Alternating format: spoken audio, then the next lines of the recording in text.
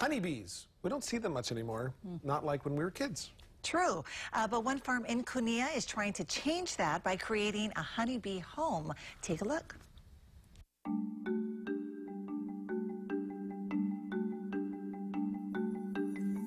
Welcome to Monsanto Kunia Farm.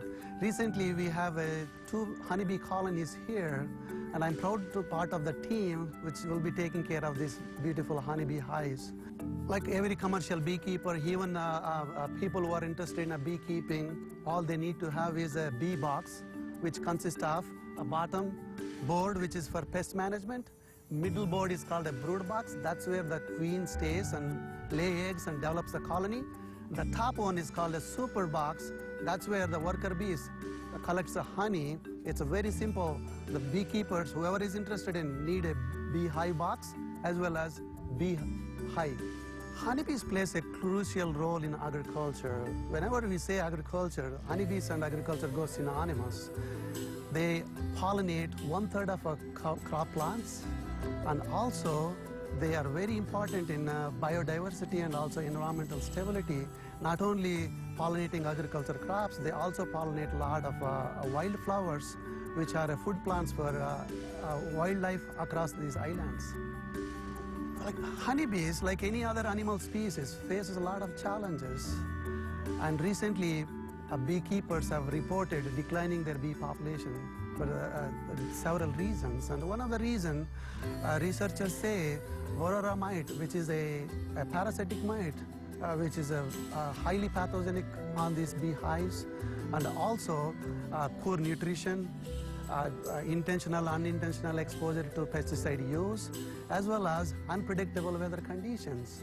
And Monsanto is working towards creating some solutions to improve the bee health. And as far as my knowledge, that's the only company which invested a lot of resources. And there is a product called RNAi, which is in the pipeline to become available for the beekeepers to use it on a bee population to control these parasitic mite. As an entomologist, whenever I say honeybees, it's really a fascinating animal to talk about it. It's a very complex system, yet highly disciplined the way it works. Every honeybee hive has one active queen which controls pretty much everything.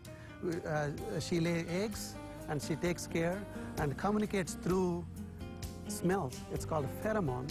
And also have a couple of drones. Those are males.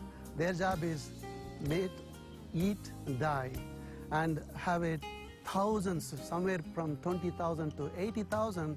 Those are worker honeybees. They are sterile female. They are the one which goes out, pollinate, and collect honey, nectar, and other products. Monsanto is a sustainable company, solely focusing on agriculture. We realized that honeybees are very important for our business, our customer growers, as well as environment. And we directly involved in creating some solutions by acquiring a smaller company called BioDirect, which has RNAi products to control the Aurora mite. In addition, we are also partnered with the Honeybee Advisory Council, Wildlife for Habitat. In fact, 3 of our farms are certified for wildlife habitat. And the list goes on. We do actively collaborate and contribute to improving the bee health. Monsanto Hawaii Farm across different islands provide farm tours for school kids, for different community members. Please visit our website to sign up for tours. Also social media to know more about our Monsanto Hawaii operations, and visit our farm to see the beautiful honeybee population as well as other sustainable practices. That's awesome. I love the fact that the bees are coming back. Great video too. And yeah. Who doesn't love honey? Right.